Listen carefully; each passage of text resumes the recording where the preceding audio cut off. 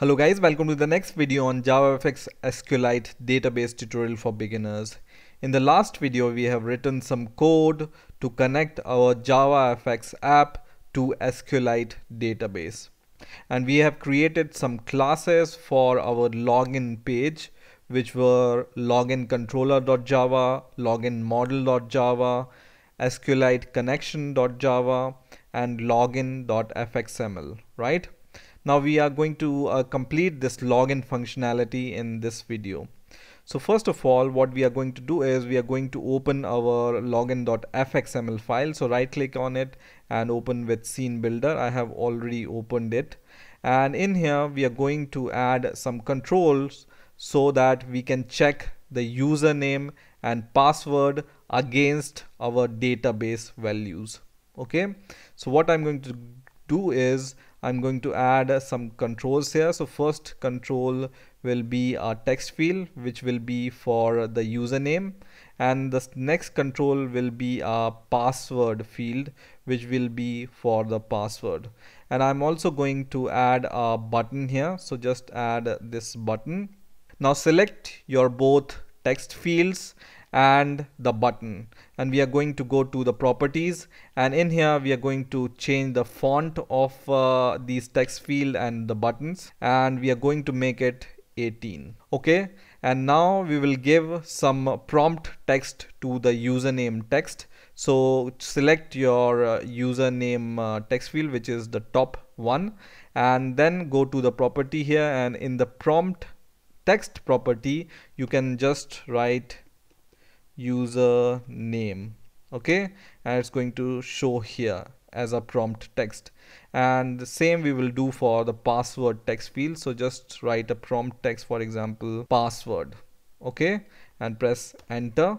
And next what we are going to do here is we are going to select our username text field and go to the code category, and we are going to define the ID for the username text field. So for example, I will just write txt username. Okay, and same we will do for the password. So the ID here will be txt password, and I will just select my button and I'm going to change its text to login. So just write login on the button text here. So our design is complete. So you can save our fxml file by going to the file and just click save here, or just hit Ctrl S for saving your file, and then go to your Eclipse IDE and refresh your project, and you can see all these text fields and IDs are added to your login.fxml file. Now what we are going to do next is we are going to go to our login model.java class, right? And in here we are going to create a new method, and this method we are going to name it as isLogin method, and it's going to return a boolean value also. So just write public boolean is login, and as a argument we are going to pass two arguments here for checking username and password. So just write string user, and the second argument will be string pass. Okay, and just close this method here. And now what we are going to do is we are going to add a try catch block, and just above our try catch block what we are going to do is we are going to define some variables. Okay, so first variable will be the prepared statement variable, and you can name it as prepared statement itself, and the second variable will be the result set. Okay, so just declare this variable called result set and name the object as same. And now we are going to declare a string variable, and we are going to name it as query, because we are going to prepare our query and assign it to this query variable. Okay, and in here we are going to write some query to query the database. So what we want to write here, we want to select username and password from our table, right? So we can write select asterisk from our table name, And if you remember, we have created this database in the last video, and just open this database from your project where you have defined your database inside your project. So just open it from there, and you can see we have this employee table inside our database. So just call this database inside this query, and then we will add a where clause here. So just write where your username column name. So our username column name is username and password column is password here. Okay, so we are going to use these column names. Just write user name is equal to question mark and password is equal to question mark also. Okay, so what this query is basically doing is it's querying your database, and it's querying your table employee, and it's searching for the username and password whatever we provide from these argument user and password. Right, now go inside your try block and take your prepared statement, and we are going to create a prepared statement from the connection. So just use equals, and then if you remember in the last video we have defined this connection object. So take this connection object and then call a method called prepared statement, which takes a string argument, which is our query. So just pass our query variable here and then close the code, and then once again take your prepared statement and then call a method called set string, and it takes two arguments also. One is the parameter index and other is the value. So parameter index is for the username and password, and here index starts from 1. So the index for username will be 1 and index for password will be 2. Okay, so just write 1, and then we will pass this string variable which we are taking from the argument as a first argument. In the same way, just copy the same code, and as a second index we are going to pass this password. Okay, and now we are going to take this result set object and paste it here, and then just write your prepared statement dot execute query. Okay, and now you can take this result set to see what is the result inside it. So you can just write if result set dot next, and then you can just go inside the if statement and you can return true from here. Okay, now what this result set is doing, so once your prepared statement is prepared, and then it executes this query with these values. So user will be replaced here at the place of this question mark, password will be replaced here at the place of this question mark, and then your query is executed and your result will be saved here.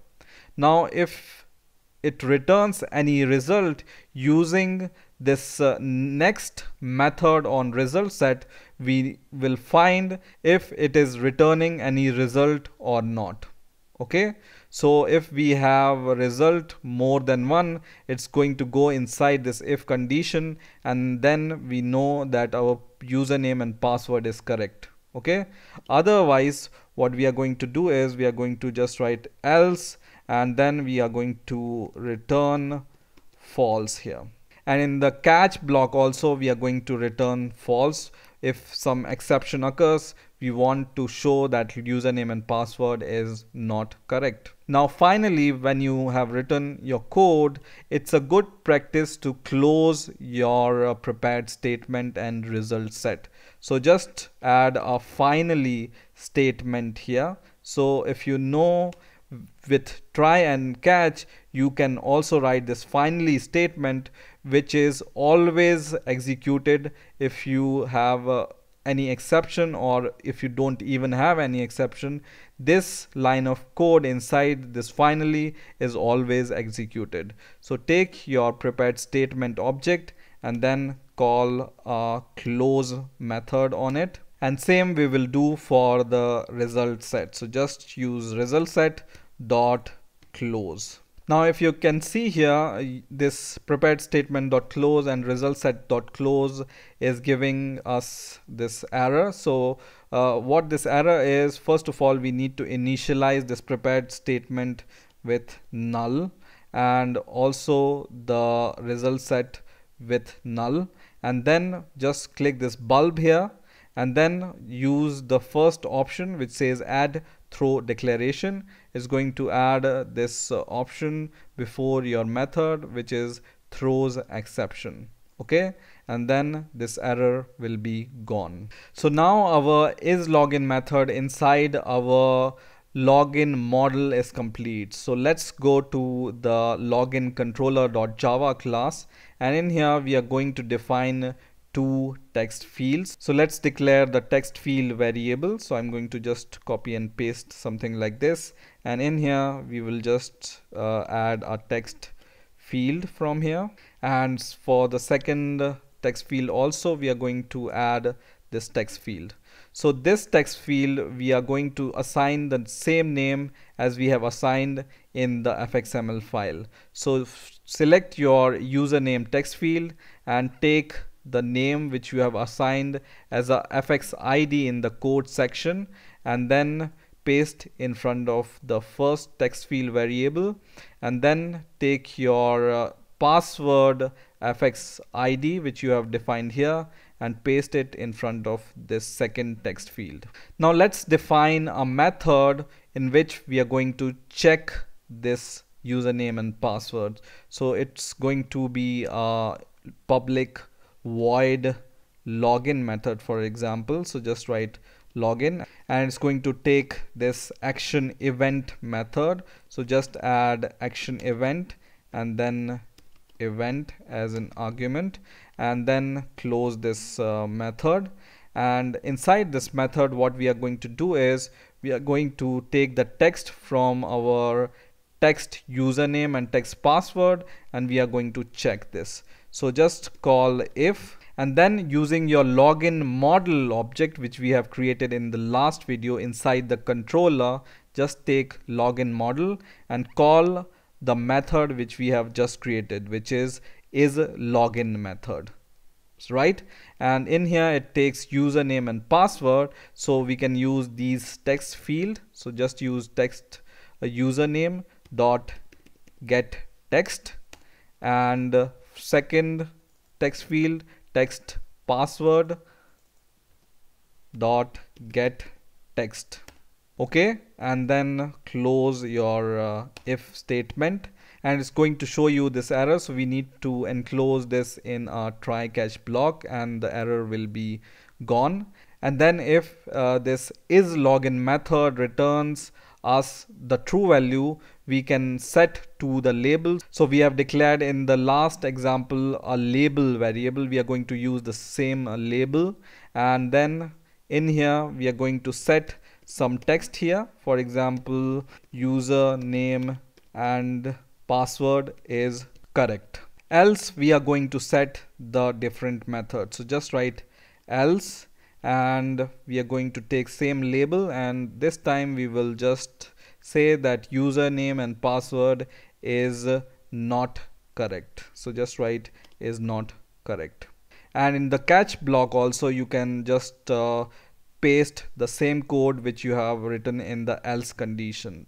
Okay, so if it throws some error, then we can also display username and password is not correct. Now one last thing which is remaining here is you need to connect this method to the button click event. So just copy this method name, go to your fxml file, select your button, and then go to the code, and in here in the on action category just select this login method and save your code, and then go to your project and then refresh your project, and then let's run our project. So our app is running now. So let's give some random username and password, and let's check what message it shows.